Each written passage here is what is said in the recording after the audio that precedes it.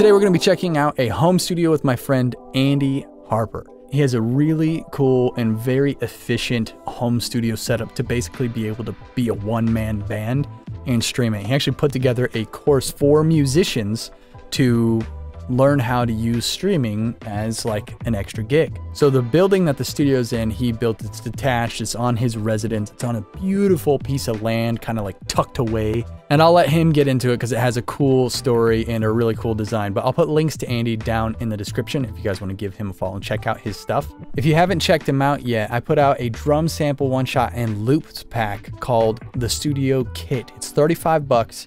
And it's got hundreds of drum samples and over 600 drum loops in it. It's very near and dear to my heart. I work super hard on it here in my studio with my WFL3 kit. I'll put a link to it at the top of the description. Also, if you guys haven't subscribed to the channel, go hit that subscribe button down below.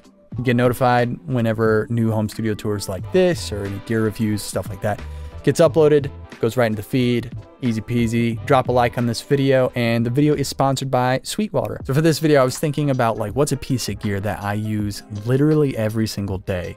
And it's actually a compressor, which you can hear right now in my voice. It's the Universal Audio 1176 LN compressor. And this thing is amazing. I keep it on what I call my everything chain, which is essentially this mic or sometimes that mic, going into the same pre, into that compressor, into Pro Tools or Logic. Lately, I've been using Logic, but this compressor sounds absolutely fantastic. I use it on vocals, I use it on acoustic guitar, bass, drums. I mean, if I could have 10 of them, I would. But if you want to check it out, I got a link to it down in the description, as well as all of the other gear that I use here in my studio. Thank you to Sweetwater for sponsoring this video. Drop a comment down below, let me know what you think of Andy's setup, and let's go check out his home studio. Oh yeah, beautiful.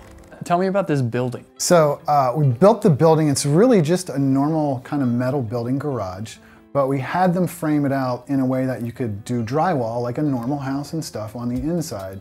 So we had that built, and then we got a father and son Mennonite team of carpenters to come out, and they did, they put that whole thing up, and they helped us with the framing and stuff like that.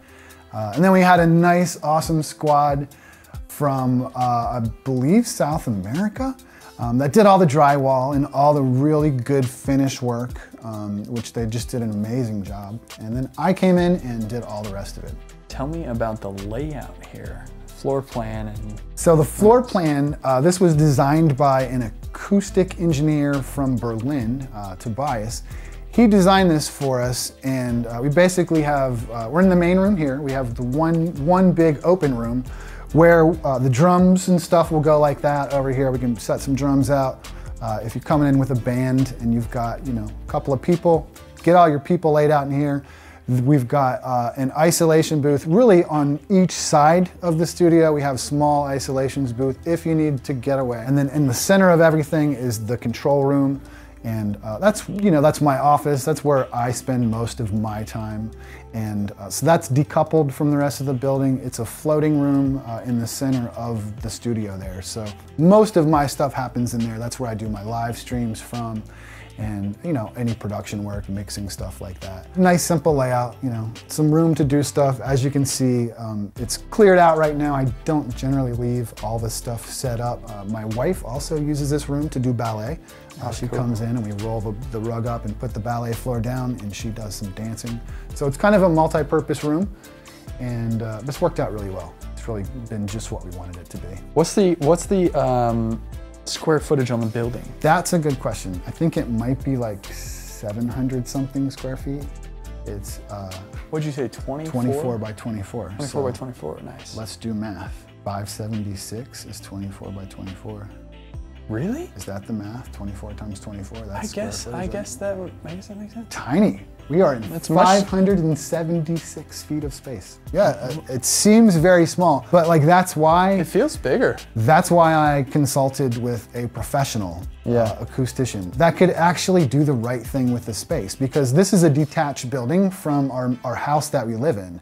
So it needed to have plumbing, you know, it needed to have a bathroom. Yep. I was gonna put like a little kitchenette kind of back there initially, which is why like that room back behind you is plumbed to have a little kitchen thing in there. I wanted to get you know, and make sure that all of the walls were not parallel to each other and things like that. All of the little inset stuff, you know, everything, I wanted it to be the best that it could be for the acoustics, you know, of the space. That if I'm gonna put microphones up in here and record things, I wanted at least for the walls and things to be working in my favor. I figure I'm gonna have things working against me at some point. Computers or who knows what, or dogs. Sure. So we'll try and get that stuff done right. And he did, it's great. I really like the design. It was a little bit difficult, I'm not gonna lie to you, getting it built. Yeah. The construction, like of these walls, this is pretty complicated framing for this part. Now the other thing you don't see in a lot of studios What? is the hammock. So I did have a hammock company a few years ago. Oh my gosh. I'm very much a hammock person. Oh God. And this is put a laptop right here, and this is most of my office. If I got to do laptop work, this is where I'm doing my laptop work. So, you know, This is amazing. you can come out if you're feeling really lazy. You can spin around. You can pull up some Netflix up there. You know, check that out. We got hammocks inside. We got hammocks outside. That is very efficient. Relaxing is very important. I see all these panels here. These look interesting and very custom. Yeah. Instead of when it came time to wire up the rooms and get audio from one place to the next, I was looking at, you know, some pretty large panels of XLR connectors, but I also wanted, you know, other connectors, USB. I wanted a lot of stuff. I wanted all the options. Sure, yeah. And I really, really hate soldering. I really hate the busy work of all the connections. So I chose to, and it turned out to be rather cost effective. I chose to do audio over IP, and I use a Dante audio over IP network. And so it turned out, like I said, to be pretty cost effective too. Those panels, which I would have needed several, get pretty expensive. Yeah. The flip side of that cost is you have a unit like this. So out in the main room here, we have this PreSonus RML32 AI. This is a stage box, which is basically for live music. But what's great about this is it wasn't expensive. And for not much more, I could get a network card that I could just pop into it. So that's what I did, and it plugs into the network. It'll roll around and it can plug in anywhere around here. So anywhere you take this, you've got 32 Burr Brown pre's ready to go. You've got the whole PreSonus fat channel system for, you know, latency-free monitoring for like, you know, drummers and stuff that don't want any latency at all. Yep. They just want a direct monitor, but they can still have it sound kind of good. So that's why I went with that. So you do have lots of network cabling running all around this place. Every single wire is redundant. So the whole thing is twice. Everything is redundant. Inside the control room, I have a Focusrite Red 4 pre, which is one of Focusrite's probably top of their line interfaces. It is network enabled from the factory, which is why I chose that particular interface. Between those two, you put them both on the network, you get your little router, and you've got a Dante network. Is it like a switcher? It's just a normal Cisco router. Oh, okay. Yeah, you didn't even see it. It's just like sitting on the shelf down there. It's a tiny little, it's just a network router. And it was so easy to set up, like there's just really nothing, there was nothing to it. And kind of like one of the things that I think is cool about it, and I'll show you in there, you've got like this grid. It just, when you pull open, you open up what's called the Dante controller. And a Dante controller is this giant grid, and it shows you like this way is all your transmitter, and down the sides all your receivers, and it's all your gear basically. This device, that device, and the computer. And it lets you just basically, via a little grid patch bay, patch any outputs to any inputs to any outputs to multiples, whatever you want. I dig it. You got some playback speakers out here. Yeah, these are actually just JBL whatever 300s, 305s or whatever they were. But when they're out here and in these corners, I mean, it's almost ridiculous. You walk in here and it's like, what are you doing here? Yeah. Why do you have these little speakers in here? Well, you've been hearing them. It feels. They fills thump. up. Yeah, and there's a stub that's just kind of barely on, but I like the bass response from here. Yeah. I like, when it comes to mixing, I like to hear mixes in as many environments through as many things as I can before I'm like really comfortable that it's gonna sound good in like your car. That's one of the places, you know, that I check a mix, is standing in the various, you know, places in this room that'll give you different responses. And you know, you do it like long enough with enough song, enough music, you can tell like what's good, what's bad, what's hidden, what's not. This year I've picked up the Slate VSX system, so I do a lot less of the walking to different places, and I just do it all right there. So back here, we wanted to have at least one space where you could kind of get away from everything if you needed to, and do a quiet vocal. You can of course go in the control room and do a quiet vocal, but there's there's computers in there running and stuff. This is your dedicated quiet room, so a little bit of a, you know, little gooseneck thing, and a line of sight back to me in the control room there. All right. I believe that's an Audio-Technica 2030. That's like my oldest mic around here. That was my standard. I use a VMS, a virtual mic system. Oh yeah. Is my main mic. This is a Sennheiser. It's called MKH 404. Nice. And this was like originally a broadcast mic, like from way back in the day. And they would use them like, like TV guys, broadcast guys is what this was. It has this cool little this thing that it sits in. Whoa. Yeah. It's even got like that cool old school Sennheiser logo. Yeah. That's awesome. This thing actually sounds kind of cool. When I got it from, it was given to me as a gift from my friend Bill Evans, one of my old teachers. It comes with, it's on the wall over there, on the cord wall, this crazy big cable system that's got like this 9-volt thing to juice it. When I looked this up, there weren't many people, like maybe literally like 1, 2, or 3 people that I found like on Gear Sluts that like knew what it was and had used them, or somebody like had it in use, because nobody could figure out how to power it. Like they've got them, but they can't power them because it's this goofy phantom power thing that Sennheiser did for like this mic during like that year maybe. But I have the power thing, so I can actually use this mic. And I mean, it's an interesting mic. It's got an interesting sound. If I use it on like acoustic guitars. Up more like the neck mic. Yeah. So I'm a full-time creative person, I guess you would say. Really anything that someone will pay me to do, I think is what it comes down to. But no, over the years, I make, most of my income comes from design and like internet type stuff, web stuff, and video work, doing a lot of video work, which comes with a lot of scoring. So over the years, I have scored a lot of stuff just for like client projects and stuff. I, of course, make my own music and write music like it's a problem. Pretty much since the day I was born. So this facilitates that in a big way. Having it away from the house and being able to, you know, do it and not bother my wife and not interrupt the flow of things over there has been really, really nice. You know, you take a thing like vocals. I can't do vocals, you know, like when there's people around. I just prefer to get into that, I'm now going to be a singer. Yes. And I'm going to get into that character and do my vocal. I do better now that I've been streaming and playing a lot more live. You know, like it's not such an issue, but there's still, I do music at nighttime a lot, and it gets really late, and if it's midnight and your people in your house are asleep, you shouldn't be belting out vocals. Yeah. So that's been really nice. I've done, let's see, commercially you've got like the Cake and Space guys. So I did with Matt some solos for the Teenage Mutant Ninja Turtles episodes first. We did some cool stuff. Heck yeah. Way back with those, where like the turtles would be animated already, and so like we'd have to write music and I'd have to write a solo that would basically fit with what the animation was already doing.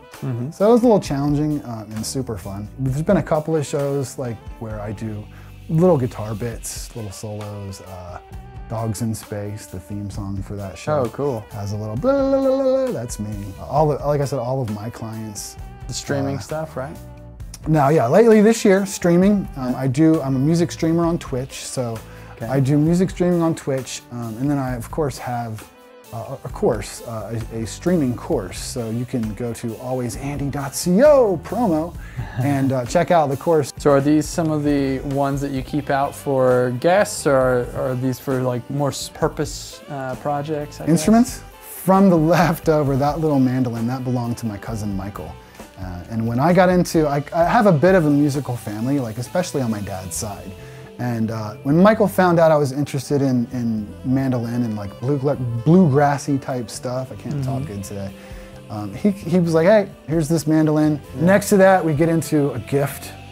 This is one of my gift guitars from my wife. That's a Martin custom shop that she got me a few years back. Nice. I do love and adore this guitar. Oh, I love it. It's got an LR bags pickup in it, and so like, oh my gosh, this is like the most amazing pickups ever. Next to that, these are like all gift instruments. Holy cow, this is the wall of gifts. Nice. Next to that Fender P bass there that was a gift from my friend Matt Sharetta, who got me that bass because I had got him a job like a long time ago. And he just showed up one day. He's like, "Here, dude, got you a bass. You know, thanks so much. You don't know it, but you changed my life. So here's a bass." And I was like, "Oh wow, awesome, dude. That's super fantastic." Next, that's a Lure. Have you ever heard of the Lure, the brand? The Lure comes from, and I don't think the guy has anything to do with the company, but there was a man with a name. I think his last name was Lure, maybe. That worked in like either the old Gibson or Fender factories or shops or something. Like I think it's Gibson history, but he's a historical figure in the making of these types of instruments. Yeah. That's where this brand took the name from, but that's the name of the brand, is the Lure. Yeah. I'd never heard of it. In the local shop, Forrest York Guitars in Murfreesboro, he's got some instruments from the Lure, and my wife got me that mandolin as a gift one year. Super cool looking. It's a cool great body. Mandolin, dude. It plays really well. This is my Strat. It's beautiful. I love this Strat. This was the guitar I wanted for like my whole entire life. Strat, maple neck. I never gave much thought to the color, but when I showed up to the store and they had it in white, I thought that's fine. But the maple neck was, had to have that. But American Strat standard, nothing special. That's got DiMarzio Paul Gilbert injectors in it, is what they're just a little bit hot. They still have a Strat sound, but they're noise canceled and a little bit hotter than the average Strat pickup. Then we've got the Fender banjo. I do love to play the banjo. My banjo chops are terrible, I'm sure, now, but I had a little banjo phase. Some of my cousins play banjo, and that was a gift from my wife. My wife, she likes to give me instruments. These come out for company, yes. These were in their cases in the house. Oh, okay, gotcha. The special ones. In the perfect humidity controlled environment and stuff like that. These guys do, I let them stay out. They'll get used, you know. Anything that gets used stays out. So we have a bathroom, of course. Like I said, we don't want to have to go all the way to the house to use the bathroom. This isolation room over here ended up being more of just a closet. Since we live out here in the country, I have to have things like chainsaws, you know, and I have to have tools. This is a Kramer Pacer. It used to be red. Doesn't really play much anymore. It needs to probably be rewired. And then that's just an old Craigslist Epiphone. This is another gift from my wife. Schecter C1 Elite. Ooh, yeah. It's got one of those, pull this out and it does single coil split. Yeah. So I went to the store that day to buy, she said, "Hey, it's your birthday, we're gonna get you a guitar." We went to Guitar Center and I was like, you know, okay, I don't know if I want a Strat or a Les Paul. That's what I wanted. Yeah. I wanted either a Strat or a Les Paul. This one was like $700 something. Yeah. Versus the 1,000, you know, whatever that the others would be. And this one, it sounds like a Les Paul and a Strat.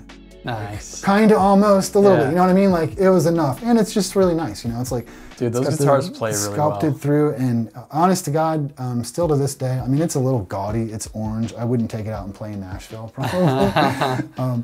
But it sounds great. Yeah. Everything you ever do with this guitar, it sounds fantastic. It's one of my favorite guitars. And yeah, you know, sculpted top and all that stuff. But. So let's go on into the control room here. We've got to go through 2 doors because like we said, we've got a floating, fully decoupled control room in here. Dude, that's great. And this is set up really for me. This is my world. I get to live right here. And you know, people ask me sometimes, hey, what do you play music, right? What do you play? And what I play is this. You know, I play all of this. Yeah. Whether it's an instrument, like, you know, at a given time, we've got guitars, of course. We've got this little push controller over here and pianos and things. And all of the instruments that I play kind of come from right here. Drums happen here. You know, piano, of course, happens there too. But you've got various controllers all around my feet and such, because when I'm streaming and when I play like my songs, when I play cover songs, when I'm playing the songs, as it were, I usually have an instrument in my hand. That's why you got these stuff on the floor so that I can use these various things to move around in my software and start off different sections of songs. Because like when I play songs back as covers, I play it back like a whole band. I go into the software, I use Ableton, and I go in here and I record all the guitar parts, I record the bass part, I record the drum part. And really a lot of times this happens on stream, twitch.com/Andy_. We're self-promoing today, right? You can totally cut that out, I don't ever self-promo.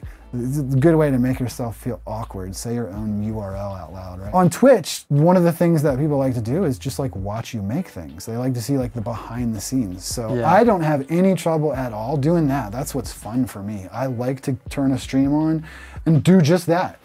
So we do a lot of that on stream, just the production of stuff. And people will come in and ask you like, what are you doing? What's that? What's that EQ? What's your vocal chain? You know, we get all kinds of different stuff that people will want to know, and I'll tell them all about it. We do have some guitars. This is the newest one around here. Whoa. The Nashville people probably don't like this as much because this is a headless guitar, which freaks people out. I know, there's no head slot. This is a Kiesel Osiris, and as you can see, is utterly beautiful. This is a one-piece antique ash body. It's just one piece. You see there's no seam. They did such a good job too of like choosing the wood and stuff that they, it's just so awesome. In any event, this is my main streaming guitar. I love this. Of course it sounds great. That's fine. But it's small. You know? If I sit here, this is where I sit when I'm, you know, jamming in a stream. You can see this controller's right here. This is not a problem anymore. This headstock will not hit. Every other guitar, that is a problem. Because if I just randomly, that's what happens there. So we're just in the middle of a chorus or something of a song, which is no good. So this guitar has been amazing. I mean, it has so many things that are amazing about it. I mean, gosh, look at the bevels and all this thing. It's ridiculous. But its size was an unexpected feature. What's this thing called, a push? So that is an Ableton push. This is the push controller. Okay. And so it does a couple of things, and really it does one thing that you cannot do in anything else, and that's in loop recording. To start something, start a loop recording, and then have that loop stop all by itself, and then start repeating all by itself. You can't really do that in Ableton. Like you gotta have a push and do it like kind of with a button. This is a very, very full featured controller.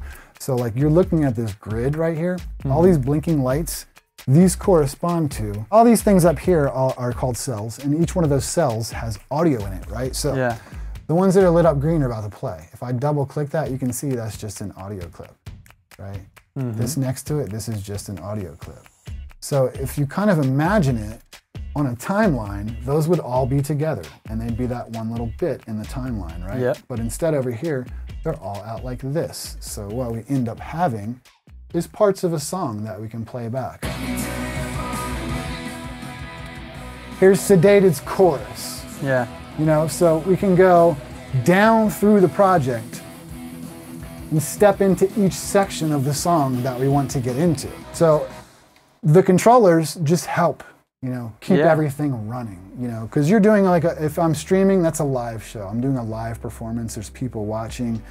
You don't need things to be difficult. Like, as with any live performance, like, the number one thing, at least in my opinion, the number one thing that you can do as a live performer is take things off of your plate. You know, the less things that you have to think about, the less things you have to do, the better, because it's about your performance, remember. You're trying to give a good performance. Yep. I can't give a good performance if I know something's wrong and I'm unable to fix it. I have lots of ways to do that, like this push thing. Gives me tactile controls over all the volumes for all these channels. I mean, do you think I could grab a mouse and adjust the volume of that while I'm playing the song? Yeah. No, I couldn't do that, but I can very easily reach over here real quick and just adjust that volume real quick. This controller over here, this is an Akai LPD8, and this is like kind of integral to the whole stream thing.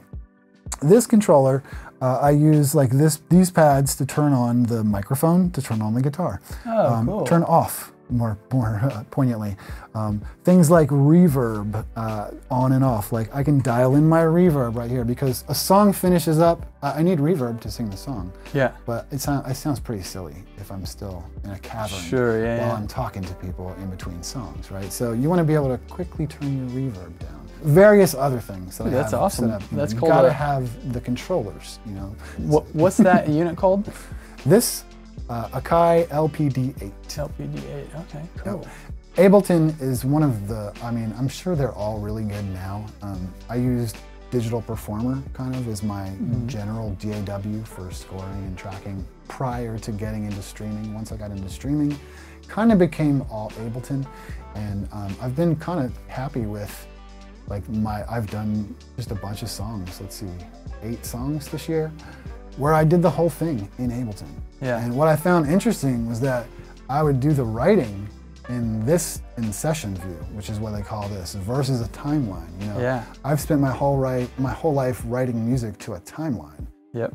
And now I'm writing music in grid style. Yeah. Right. And so, like, you might appreciate this, like, as a video editor guy, right? So I'm now doing my video scoring stuff like here in this style, because like that way, each one of these sections, you know, like is going to be the same length. So like, say like I was doing one the other week where the video part was already cut, and I edited the cut to the tempo of that project, right? And so then we went back and we started doing, there was a 15-second, a 30-second, a 45-second, a 60, you know, there's all these different lengths, but they're all the same tempo. They're just longer or shorter. Yeah. So typically that would involve going back to the timeline, going in here, getting this part, copying this, pasting it over here, hoping all your envelopes and all the stuff paste with it, and doing all the things.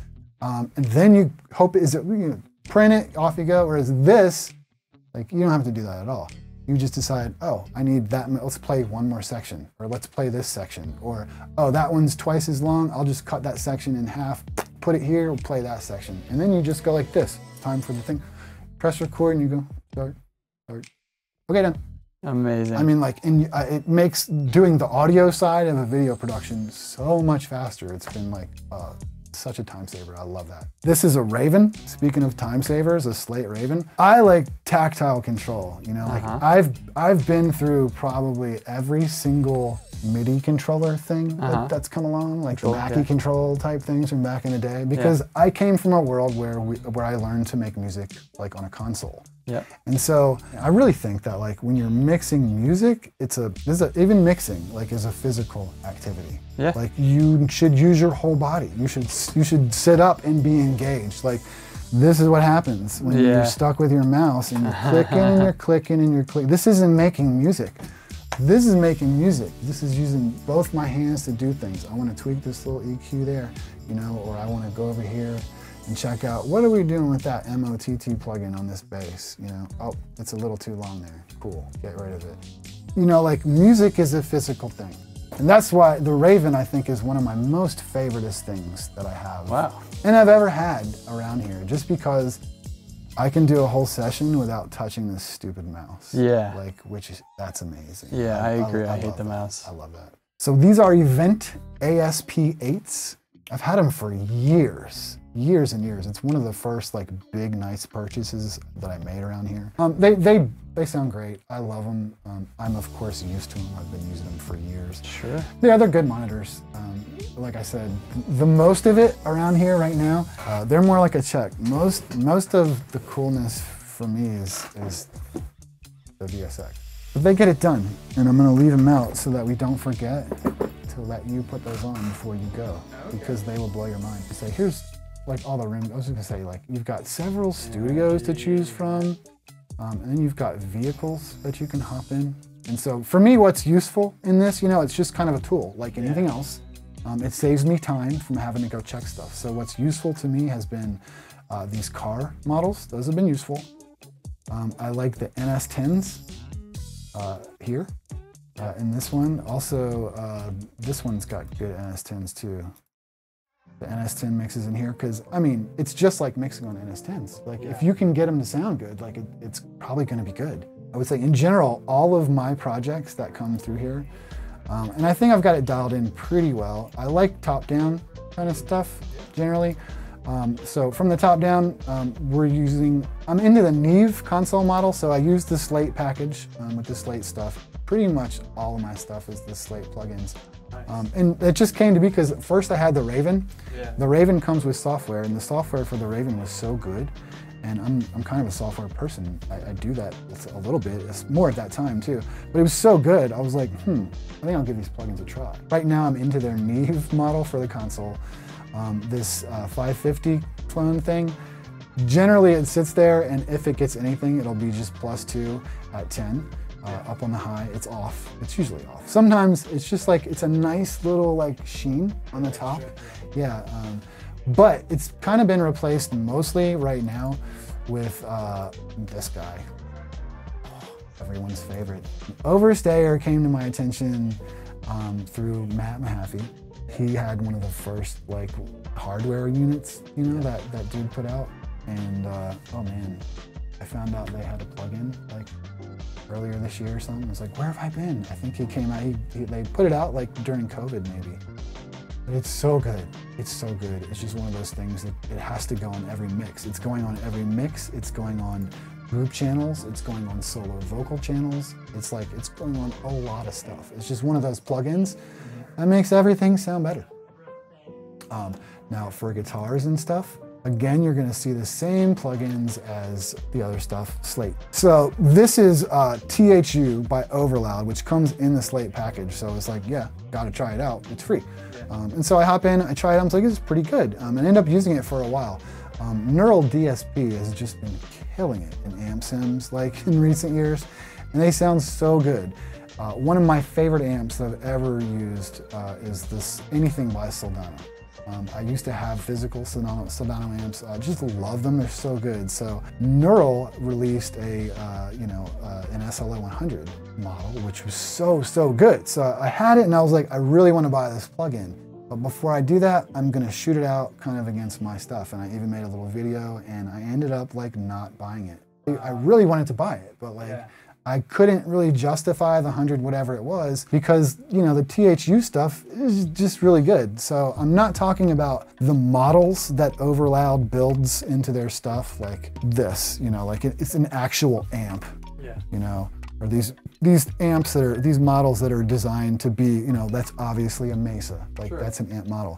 What I'm using in the THU stuff, primarily, is this thing called the rig player.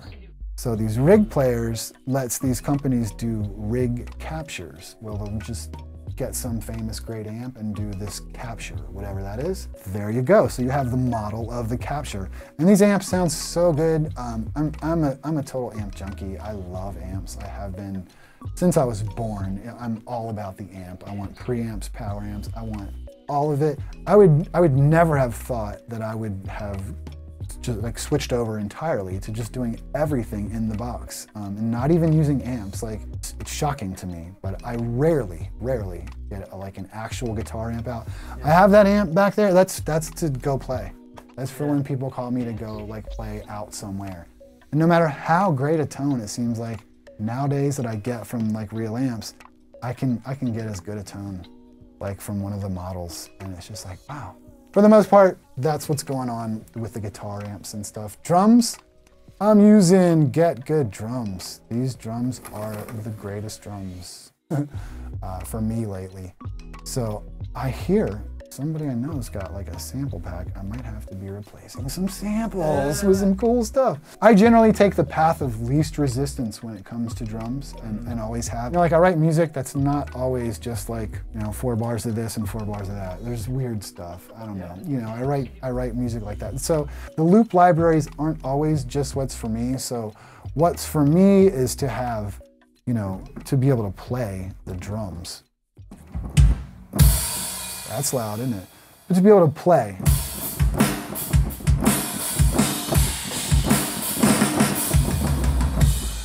That's how I play drums, you know? And so the fastest, easiest way for me to do any kind of drums is to have a good plug-in and just go and just play them. I much prefer keys to pads, any kind of a pad situation. Yeah. Pads don't ever, on anything that I've ever tried, and I've tried them all, they don't ever seem to be as responsive enough. You know, I can't do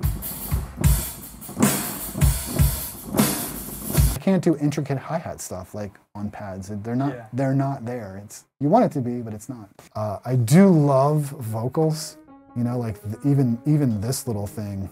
Put me in a wheelchair and get me on a plane. Hurry, hurry, hurry, before I go insane. I can't control my fingers, I can't control my brain. Oh no, oh, oh, oh, oh. This is a tiny little punk song, you know, like there shouldn't be all those vocals in this song, but like that's how I do pretty much like everything I do. I like to just stack up the vocals. And that's one of those things that I've learned from other people. People like Mahaffey, he does great vocals. Like his vocal stuff is, ooh. And when he told me once, he's like, oh yeah, like 10, 12, I'm like, really? Why would you do that? And it's you know, it's tasteful. So one thing I will say, I always like to, whether it's guitars, it's really just guitars and vocals, but I will use, as you can see, different guitars. Behind you is the Les Paul, out there is the Strat. Those two come into rotations, the Kiesel, 7-string, 8-string, and then we have a bass. All those guitars are different, and I use different guitars because each guitar has a different sound. All the sounds are different. So not only that, but if we go up here, we'll see, I won't go into that, different amps. You know, so we've got 1, 2, 3, 4, 5 different guitar channels for this song. We've got center, we've got hard pan left and rights, and we've got another set of mildly panned. And those 5 together are making up the guitar tone that's in this particular production, right? Yeah. Every one of those amps is different. I really think that contributes to like a big, huge, awesome sound. Is when you're not just like stacking up the same exact sounds. That doesn't work good. When you get into the vocals, I'll use different mic models. So that's one of the reasons that I have the slate mic here. I can just pull this up and choose, you know, from different ones. They kind of name them all so that you know what they are kinda. But we've got a 269 here. That's kind of my main go-to. There's a nice variety of mics like in this locker. I also got the Blackbird locker, and those mics are really, really good too. I definitely make use of using the different mics, you know, like on harmony vocals, you know, like maybe use like a different mic that's got more of a mid-rangey thing, you know, like a 67, or run it through the Neve, you know, the Neve EQ thing, just to get more of a different mid boost, and make that vocal be different. Because yeah, I think if the more you mix up the different sounds, it's like, it seems like they just come together like so much better. You know, my thing with tuning, I mean, you can only tune a vocal so much. I feel like the tuning plugins have got us to a point where we can be lazy, like with our vocal takes to an extent, like, or that's not the right word. Maybe we can be in a little, we don't have to take it like so long, but like I used to do like 20, 30, 40 takes of one vocal line to get it, like, because I just wanted it to be strong right there. Whereas I won't do that now. I'll just, you know, you can turn on the tuning plugin like just a little so it doesn't do robot things, and then you don't have to spend half your life getting the perfect take. Anybody that looks at my Instagram will tell you I constantly, and my YouTube too, I constantly post things that are imperfect on purpose. Yeah. Because there's so much perfection in the world. Like, yeah, I mean, I'll do perfect stuff and send it to people who are paying for stuff. And for the rest of us, look at this mistake I just made. Like, that was funny. You can look me up on Instagram, alwaysandy_. Same thing on Twitch, twitch.tv/alwaysandy_. I have a website, alwaysandy.co, where you can find all my stuff too, as well as my streamer course, which is called Pro Streaming for Musicians. And that will help anybody that's looking to get a fast start into the world of streaming. That's your go-to right there.